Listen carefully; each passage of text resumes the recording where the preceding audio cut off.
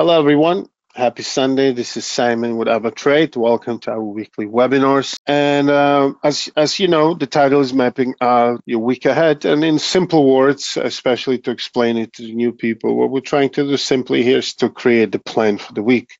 And I like to quote traders when they say, you plan your trade and then you trade your plan. And especially in trading, planning is important. It just removes unnecessary chaos from your trading and creates a better way of organized trading, and especially on the side of the risk management. That's, of course, the most important thing and aspect of trading. A few things about myself. My name is Simon Friedman. I'm a senior account manager with AvaTrade. And it's been 24 years this June exactly since I started to trade on Wall Street. I've done about 11 years of prop trading from the year 2000, and after that I moved away from prop and continued trading and also started to mentor and educate others. And I'm very happy I have this great opportunity to assist our traders at AvaTrade. The agenda of the webinar is pretty much the same thing every week. We'll be talking about indices, stocks, commodities, and Forex. Prior to that, we'll talk a little bit about fundamentals, the week that just ended and the upcoming week. We'll go through economic calendar, trying to see what's important. And this week, we have very important events. We'll go through them one by one. Risk warning, you can find the full statement at avatrade.com. And of course, everything we do here is purely educational. We do not suggest any trades. Social media channels, highly recommend for you to subscribe and follow us on Telegram, X, and the YouTube channel, which is my favorite. You have a lot of things being added on a daily basis. If you are watching this on YouTube, please feel free to click the likes, share with people that you think might benefit from this, and subscribe and click on that bell so you'll be notified when new things are coming. And if you are watching this on YouTube channel, of course, we would appreciate your comments, suggestions, and feedback in the comments. That would be very, very, very important. Okay, we'll move to the trading terminal. As you could see, this is not the first time I removed all the levels and I just switched totally to MT5 as it has more instruments here, including the stocks, of course. So I don't need to jump between the two terminals. And therefore, no levels here. So we'll start from scratch. Okay. So speaking of last week, we had a few things happening. And of course, the highlight was the NFPs on Friday, which came higher than expected. Markets reacted to it, the downside. Dollar reacted to the upside. Gold sold, and the probability of the July rate cut, of course, diminished. So something to really understand, something to take into consideration. Now, we had 272,000 jobs added. Forecast was 180. We had unemployment on that end rose to 4% from 3.9, and the average hourly earning rose 0.4% in May, and the expectation was 0.3. So the numbers are kind of stubborn and not helping the Feds with their decision to eventually cut the rate. So it looks like it's pushing that decision further down. Some analysts are saying that they don't expect any rate cuts this year. Some are still expecting some until the end of the year, especially around the election time. So I guess we'll find out what's happening. As far as numbers, we had Dow Jones Industrial fell 87 points or 0.2%. S&Ps was down 0.1%, and Nasdaq was down 0.2%. Okay.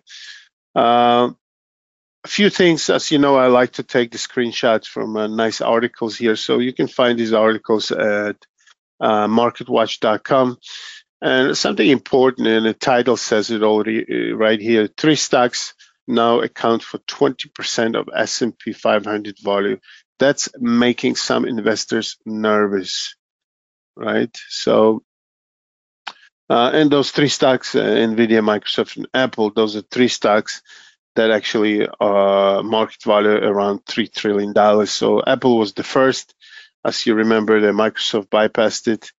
And I think last week, Nvidia became first, Microsoft in the second place, and Apple is the third. And it is kind of, it would make the traders, investors nervous, because if those three stocks decide just to go down and they're responsible for 20% of S&P value, the index could tank as well. At the same time, if they are moving higher, it would take S&Ps higher as well. So we'll be definitely watching what's happening there. Now, speaking of NVIDIA, and this is also an article from the Market Watch. It says right here, let's read it together. NVIDIA stock continues to be on the tier, and executives at the chip company are reaping the benefits. Shares have climbed in 2024 as more investors buy stock in NVIDIA, which produces chips that powers generative artificial intelligence. NVIDIA stock has gained 144% so far this year and 211% over the last 12 months, closing at 1,208.88 on Friday. Executives from company have recently taken advantage of these gains. As previously reported by Barron's, NVIDIA said in late May regulatory filing that CEO Hansen Huang adopted the Rule 1, whatever the number is. I'm going to waste time for that. March 15 to sell 600,000 shares through March 31st. He wasn't alone. The filing also mentioned three other executives of NVIDIA who recently sold shares of the company. And it says right here, Deborah Shoquist, NVIDIA Executive Vice President of Operations, also reported that she wanted to sell 41,140 shares in NVIDIA through June 2025. She was followed on March by Chief Executive Officer Colette Kress, who adopted the same rule for the sale of up to 50,000 shares common stock through May 15, 2025. And lastly, the filing says NVIDIA Executive Vice President of Worldwide Field Operation Ajay Puri adopted Rule 10.5b.1 for the sale of up to 100,832 shares of NVIDIA common stock through July 11, 2025. I mean, you can say, yes, they need money and they just want to cash in. Some would say, okay, why would you sell if you think the company is going to go much higher? So it's always two opinion there. But it's just the fact that the executives are selling or using this opportunity to cash on their holdings in the company. Okay, another thing, this is a 4-hour chart on 10-year yields, and that's where the NFP numbers came. 10-year yields flew to the upside, and as we discussed in the previous sessions, we said that would usually mean for the dollar to have a significant move to the upside and the gold to go down. We'll take a look when we get to the charts. It's very important. Economic calendar. As I said, very important things this week, especially on Wednesday. We'll get there in a second. So GDP numbers today from Japan. We have employment data on Tuesday from UK, and Wednesday is the day. CPI from China. CPI numbers from US. That's another bunch of data after the NFPs, high NFPs for the Feds. And on Tuesday, they're starting the meeting, and we have the decision on interest rate and the policy statement right after the CPI, a few hours later. And as usual, 30 minutes later, press conference of Mr. Powell, where we're going to see market jumping up and down on every move he makes, like in that song. So Wednesday is the day. Also, we have Governor Bank of Canada speaking. Thursday, employment data from Australia and PPI numbers from US as well. Friday, important day for Japanese yen and a Japanese index. I didn't find the times that they don't show it.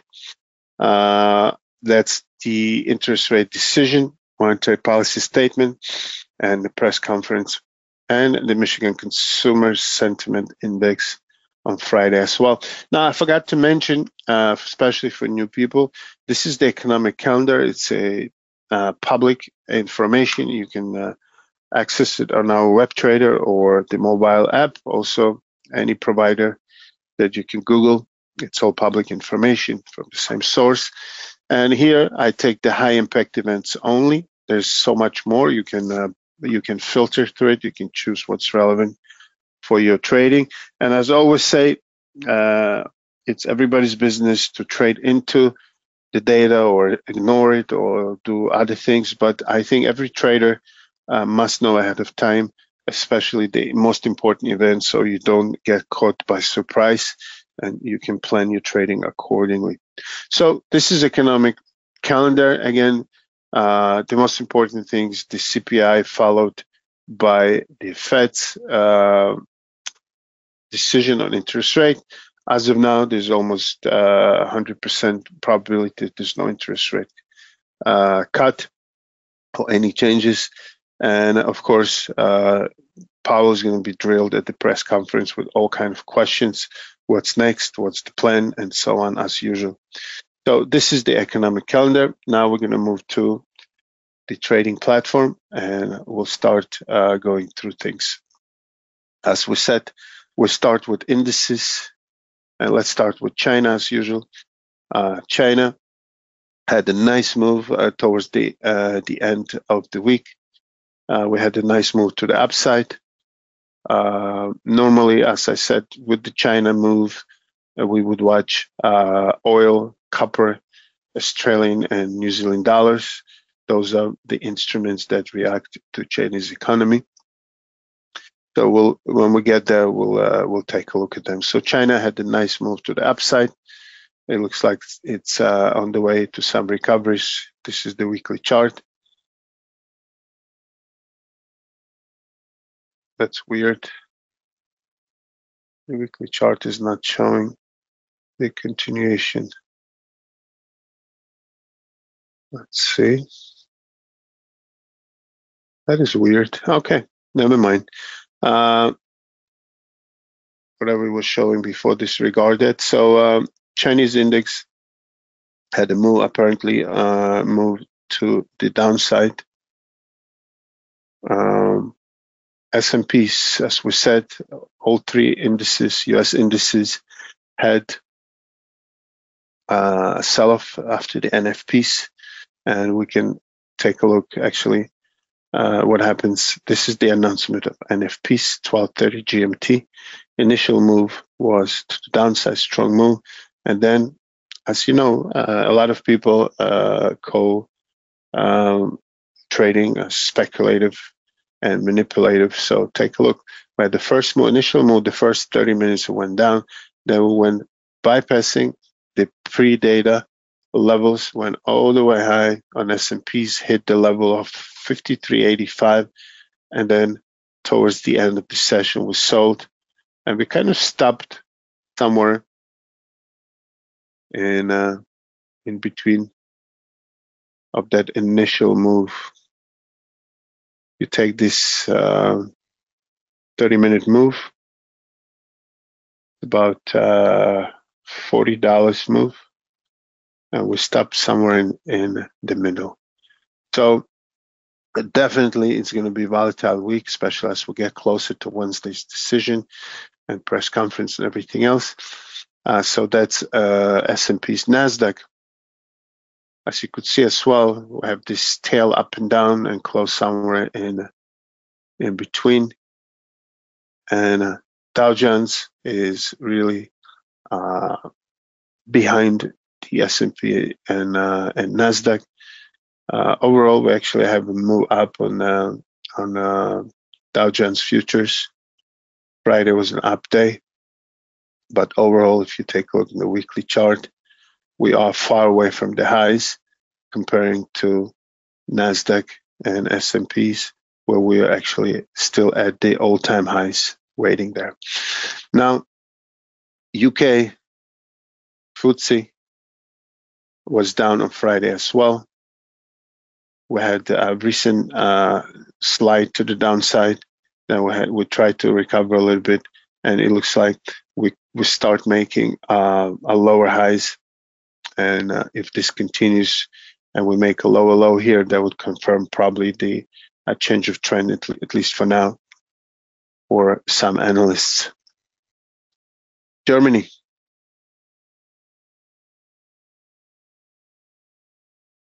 That's weird. The charts are jumping. I apologize for that. Germany also on Friday sold, was sitting on daily chart right on the 50-day moving average here. Let's see how this week will play out. Let's move to individual stocks now.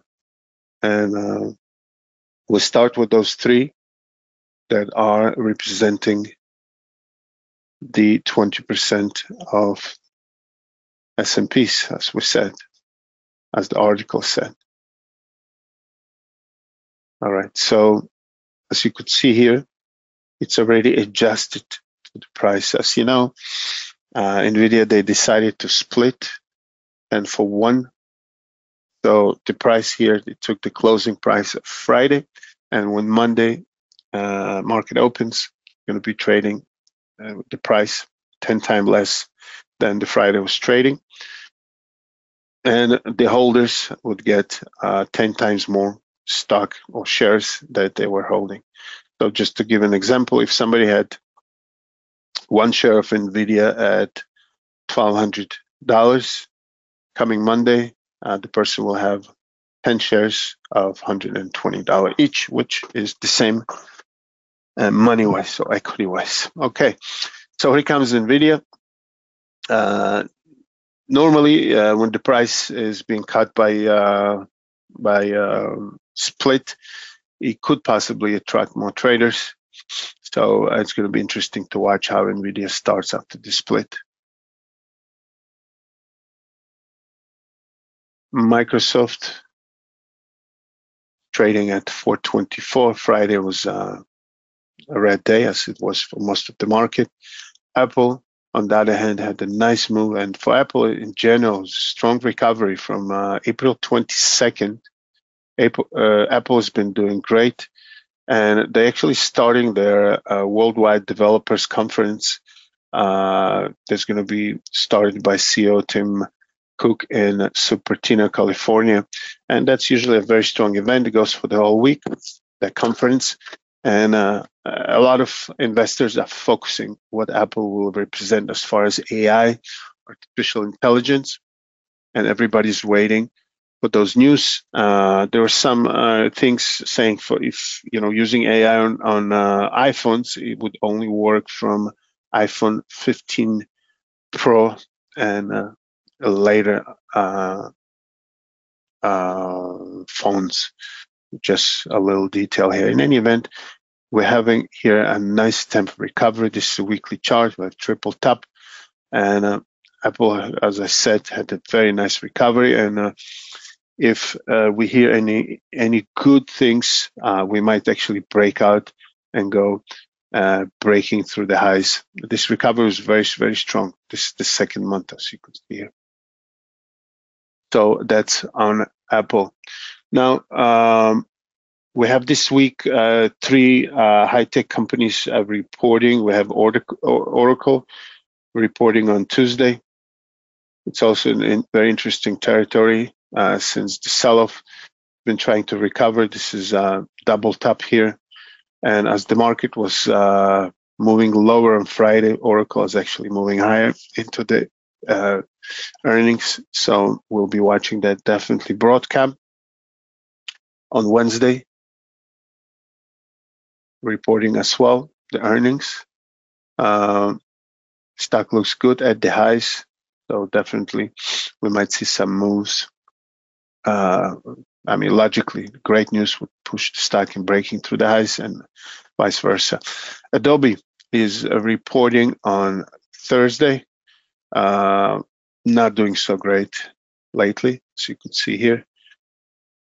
This drop started from the beginning of the year when the whole market was running. Adobe was actually selling.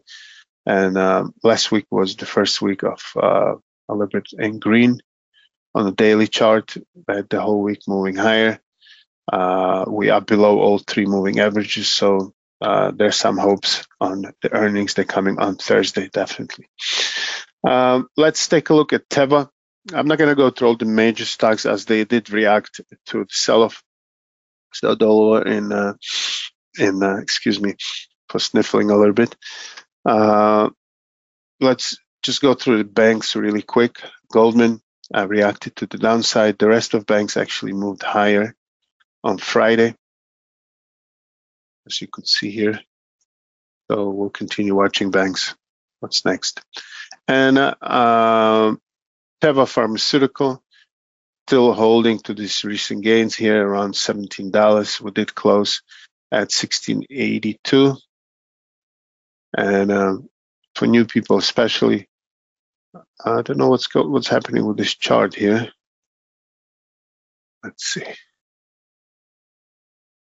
Okay, weekly chart. So it looks like it's accumulating, getting ready for possible continuation. If you remember, we spoke about some analysts setting up the target of $19, $20, and Teva is holding these recent gains that were pretty much robust gains here, and we'll continue watching that. Commodities, let's move to commodities. Pretty much the metals are down, the energy is up. Here we go, gold. A strong reaction to the downside with the NFPs and the 10-year yields. As we mentioned, the yields went up, the gold just tanked below 2,300, below the 50-day moving average that was trading around. So let's see how this week's data and the decisions will affect gold. Copper as well, as we mentioned, with China, copper is sensitive to that. So China did move lower this week and Friday especially, and copper sold on Friday as well. We did break, similar to gold, below the 50-day moving average. Here we're between the 50 and 100 moving average. The energy, you know what, let's take a look at palladium really quick. Palladium is holding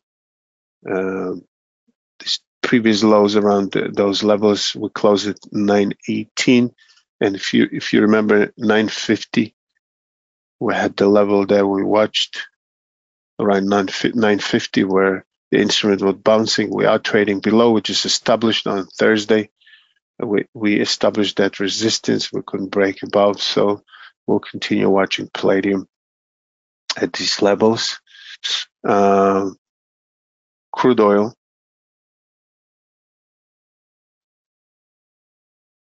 Okay, I guess it is jumping and then it shows the right data. Okay, crude oil, we had a 2-day recovery after a strong move to the downside from 80 all the way to the low of 72.5, around that. We had the move on Wednesday and Thursday, and then Friday we had a little bit in red. Again, we spoke about last week, the OPEC decided to keep their cuts into the end of 2025. Nevertheless, the oil moved lower, so we'll continue. At least now, we have some references. So this recent low, it could show some kind of a support around 72.5. And if we decide to move higher, the 200 moving average for oil could be the first test, possibly. So we'll continue watching that. Natural gas continues stepping up nicely. We had 3 consecutive sessions breaking through the previous resistance. Let's see. The higher was 292.2. We closed slightly higher. And if you take a look at the weekly chart, we're slowly climbing higher here. If we continue higher, as I said in previous session, the 3 would be psychological level if we continue higher. this beginning of the year, we had 3.389. We might continue to move towards that level. So that's natural gas. And cocoa,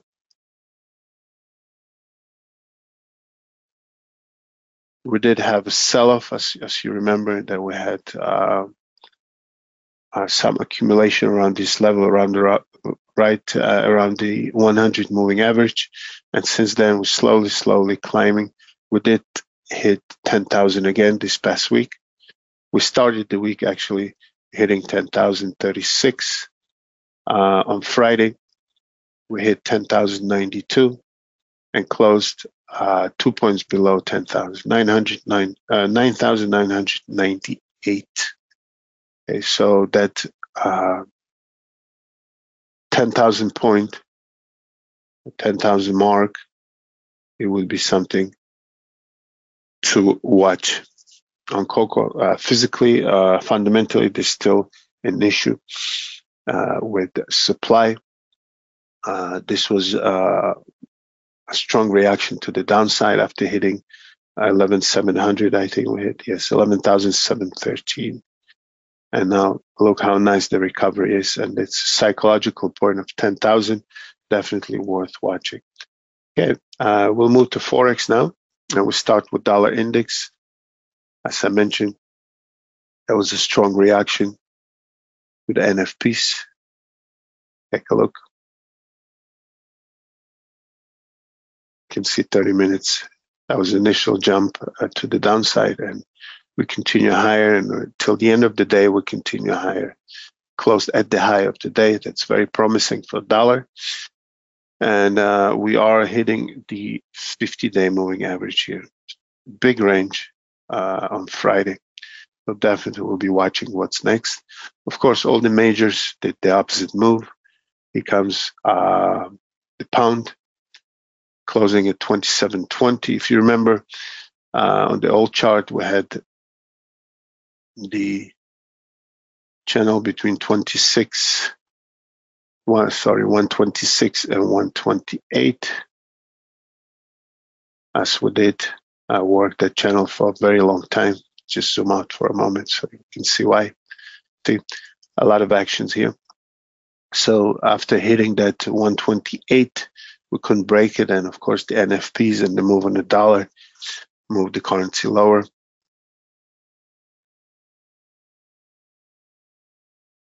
Euro dollar as well. We actually at the strategic level 108. 108 is the key level for Europe, for euro dollar. We'll definitely be watching what's next. And the rest of the currencies, similar, of course, the reaction to the strong dollar. Dollar Swiss, dollar CAD. Chart is a little slow. Dollar CAD had a nice move to the upside. And Aussie and New Zealand dollar sold, as we mentioned. They also reacted to Canadian data. Now on the Australian dollar, we're hitting right 50-day moving average. Definitely worth watching. And New Zealand dollar, also a huge sell-off. Take a look. New Zealand dollar, for some reason, looks weaker than the rest of the major currencies. We just erased almost 2 weeks of the move to the upside in one day, and we closed at the lows. So definitely we'll be watching that. Now, as I mentioned, there's a decision from Bank of Japan towards the end of the week. So we'll be watching Japanese yen. As you could see here on the strength of a dollar, we didn't break through the recent highs. It just shows some possible increase in value of Japanese yen. And as you could see here, the rest of the currencies actually sold against the yen the recent days, some more than others, but it looks like yen is regaining some strength.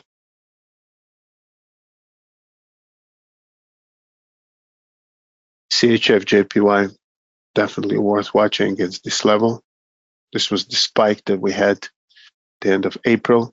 We are fighting with that level again, around 175.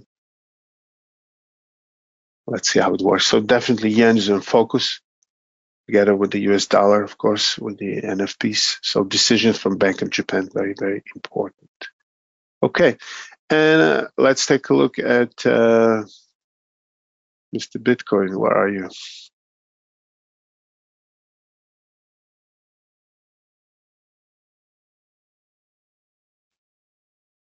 Mr. Bitcoin.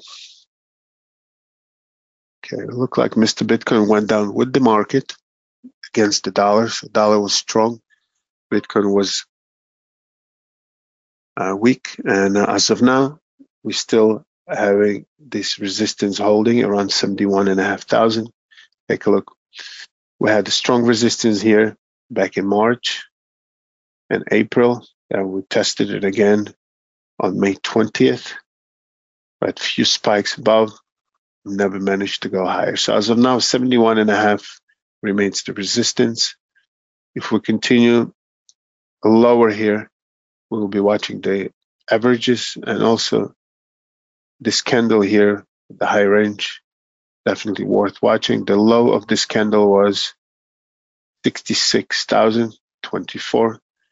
So we are about 5,500 range again, as we mentioned, I think last time, and we're somewhere almost in between.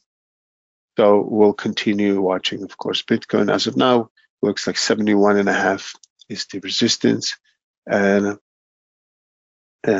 66,000 is the immediate support.